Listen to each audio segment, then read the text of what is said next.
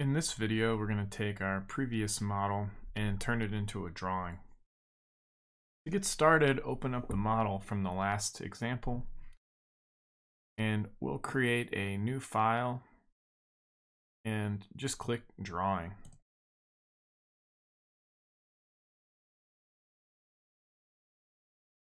Notice on the left side you have your model browser, you have your sheet, your border, and your ANSI standard with field text. We're going to change the sheet format. So over at the top, roll over to your Manage tab, and we're going to use Styles Editor. Once inside of Styles Editor, go to the default and make sure that you're on ANSI standard. We want this to be for all styles. So drop down at the top right and click All Styles. We now have the ability to change the filter styles setting, and we'll scroll back to active standard. This should roll back to the model's standard for the drawing when you created that document. We'll click the default standard as ANSI, and we want to make sure that when we go to view preferences that we're choosing the right things. So make sure you're on third angle of projection. The next step is to pop down to the dimension and let's click default ANSI. Make sure you save those. And our dimension style is standardized as the Y14.5. Under units, make sure that you're at 2 decimal places and you have trailing zeros clicked. As far as text goes, make sure that you've selected the default. We're going to save. If we go over to Drawing Resources, we have some sheet formats that we can scroll through. These are some standardized views. And let's select B-size 2 view. Double click, and it's asking you what you want to import. And since I created the drawing off of that open part, it's already selected. I'll hit OK, and it should have given me 2 views. If you'd like to create another view, like C-size 4 view, double click, make sure it's the part that you're looking for, and hit OK. And you can see it has selected multiple parts. To activate each part, we now have a bunch of sheets that we can right click and activate. That was our first sheet, it's blank. Our second sheet was that B2 view, and our third sheet is the 4 view C size. Let's activate the sheet 1. And from here, let's edit the sheet. So right click and edit sheet. We can give a name to our sheet, and let's make sure that it's a B size. And it asks you where you'd like to put the orientation of the title block. It should be in this standard format. Let's hit OK. Now in our custom sheet, we're going to add a base view, and this will be what any auxiliary or projected views reference. In the drawing view, we'll set the scale 1:1. So on place views, we'll click base. And for the scale, let's make sure it's 1:1. We'll make our hidden lines visible. And here, when we move this over, we can see we have our view cube. So if you want a different view, this is how you can get that. I want the right view as my parent view or my base view. So I'll make sure that I'm at 1:1 and I have my right view selected, hidden line, and I'll hit OK. That placed my base view on the drawing.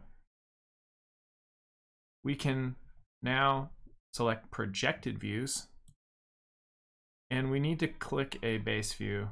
Since we only have one, this is pretty easy. Click on that base view and you can move up. You can also create an auxiliary view from here. If we click, we now have 2 green boxes for our next views, and we're going to right click and hit create. That should place those views. For the isometric view, we can right click and click edit view. Let's make this particular view a smaller scale. So we'll do 3/4 scale. And over in display options, uncheck tangent edges. We'll hit OK. And now we have no hidden lines, no tangent edges. If you'd like to move views around, select the view and get the 4 corners, and you can adjust your view as needed. I'm going to move the parent view, and notice that the projected view moves with it.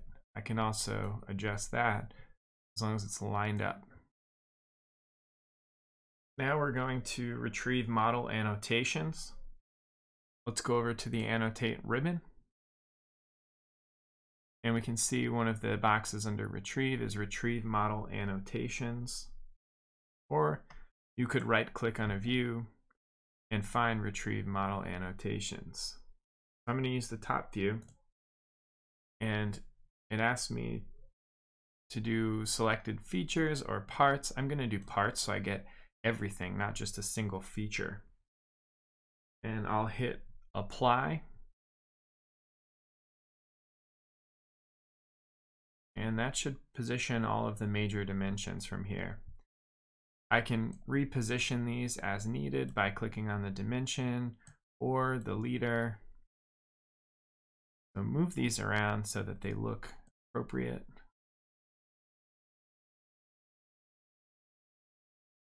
And everything is readable. We can do the same with this view. Right click model annotations, we'll select parts, we'll hit apply, and you can see our parts are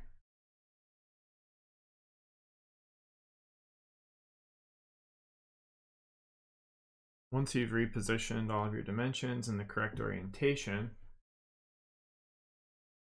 we can see that some of them are redundant. So make sure that you move everything so you can see which dimensions are correct. To move one of the leaders, you can drag that middle piece in and adjust that way. And to change a leader style, you'll want this anchor point here.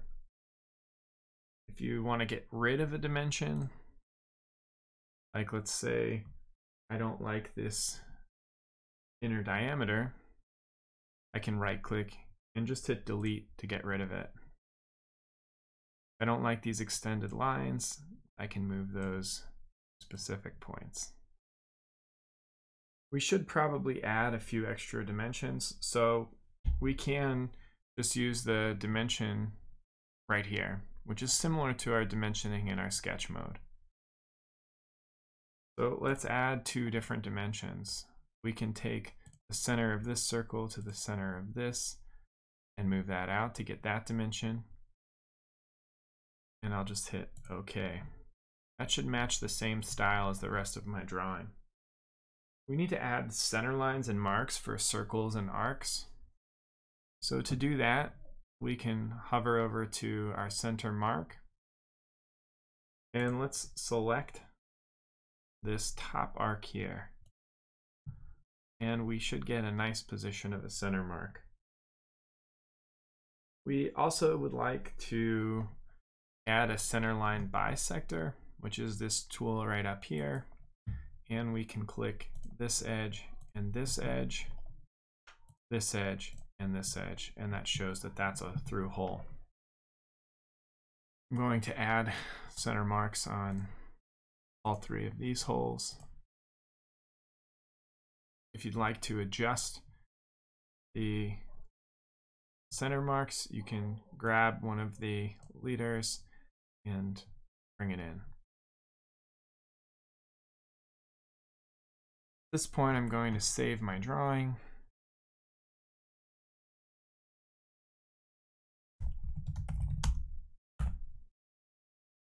And notice how it saves as an IDW, not an IPT. I want to complete the drawing by adding in some text in the title blocks. So we can zoom over to title block and pan in.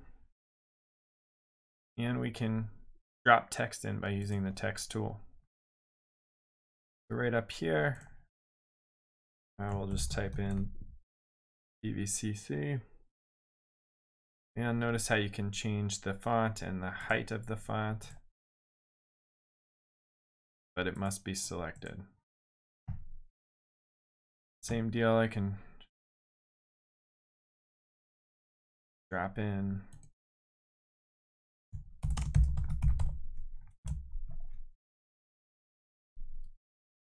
my title,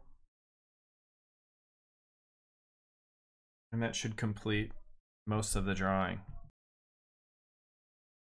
Anything I change in my initial part here, if I decide to suppress this feature and unsuppress this feature, I will save it. When I go to my parent drawing, it should automatically update. You need to update all sheets. Now everything is updated. This may screw up some of your dimensions, so be careful once you do this. You may lose 1 or 2 dimensions. Don't forget to save your drawing.